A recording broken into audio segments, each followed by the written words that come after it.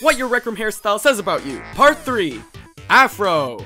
You probably don't cut your hair in real life. Afro puffs. You're probably a fan of Mickey Mouse. Back bun. You probably don't shower. Bald. This is the best hairstyle. Bob. I really don't know what you were thinking. Bob with bangs. You're the kind of person to complain about Subway sandwiches when you literally made the sandwich. Braided buns. You're a hot Cheeto girl. Cheerful ponytail. Even though it's called cheerful ponytail, you certainly are not cheerful. Cornrows. You probably like corn. Curly bob. If you actually have this hair in real life, I would be really impressed. Flat top. You built like the FNAF beatbox guy. Flowhawk. You probably suck at every Rec Room original. Half up. Rethink your life choices.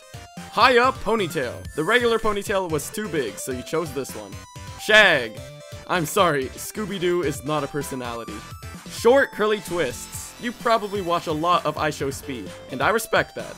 Short wavy. You're either older than 40 or younger than 6. Top bun. I think everyone forgot that this one existed.